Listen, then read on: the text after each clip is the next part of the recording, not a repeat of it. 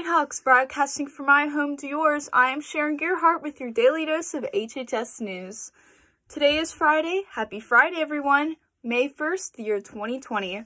We will be bringing you the HHS news every weekday along with some fun activities to do at home.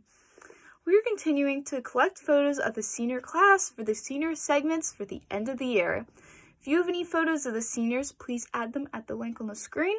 The direct link can also be found under this video in the description box.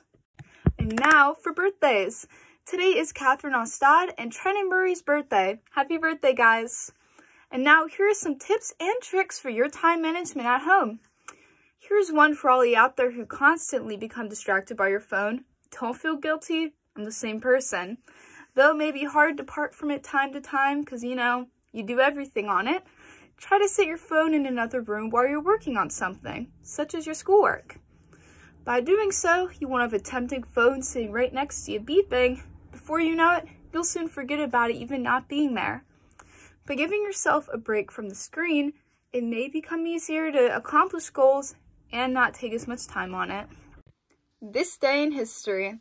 On this day back in 1931, President Herbert Hoover dedicated the Empire State Building, New York City, turning on the lights of the building as a symbol.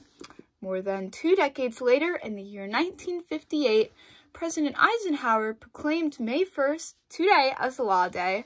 This special day has the general idea of remembering and recognizing the great role that laws have played in the creation of America.